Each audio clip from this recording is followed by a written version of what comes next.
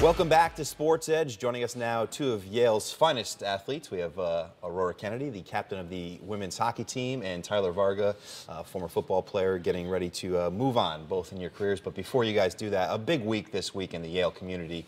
Mandi Schwartz, who was a hockey player some years back, fought a courageous battle with leukemia, ended up losing that battle, but this week it's the bone marrow drive again in her honor. You want to talk a little bit about that, Tyler? Yeah, so we're holding the Mandi Schwartz marrow drive to basically enter people into the database for Be the Match, which is an organization that matches normal people like you and I and Aurora here to leukemia patients to basically save their lives and help them win the fight against cancer. And we're holding that Thursday at Commons Dining Hall on Yale's campus from 10 a.m. to 5 p.m. Who's eligible? Who should come out and get swabbed? And it's not a hard thing to do, is it? No, it's really easy, and you just have to be 1844 and any type of good health.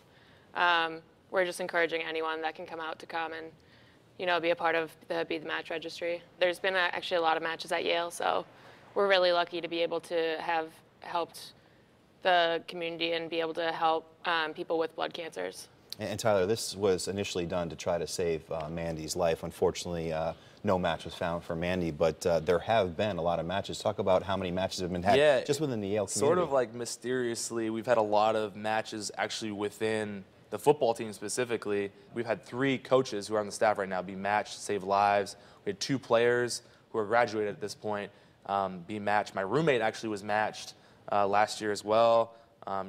So Aurora knows people that have been matched, and it's a really cool thing. It's not a difficult process. Basically, you get called, you get a phone call, and you go in, and it's a similar process to getting an IV in your arm, and you sit there and they take care of you. It's everybody that's come out of there has felt really good about themselves, obviously, being able to help out, and that's a huge thing. And Aurora, this started within the women's hockey team there. You were part of the team. Just talk about what you know about Mandi. I know you knew very little about her, but it seems like the more time passes, the bigger and stronger this whole thing gets. She obviously must have been a special person. Right, she was. I had the chance to meet her one time. We actually Skyped with her a couple times as well, which was really great, and it was just great to be able to see her character and be able to see how hard she would fight and how great of a person she was, because it was never about her.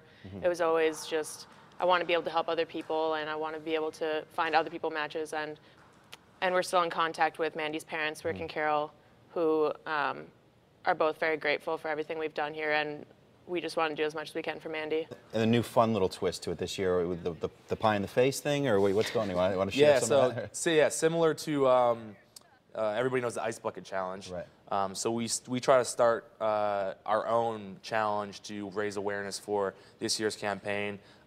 Somebody on the women's hockey team had a great idea to do what's called the Whip and Swab Challenge, and basically what it is you have a whipped cream like pie in the face, and you pie yourself in the face, and then there's some music that you play in the background and you dance to it. So a bunch of people have actually kind of caught on to that, and hopefully that's allowed us to generate a little bit more hype surrounding the event. And it's all about getting people out, getting people excited about it, and helping people out and trying to save lives. All right, Tyler, Aurora, thanks for coming in and spreading the word. Hopefully you get a great turnout on Thursday. Yeah, thank you. Thank you.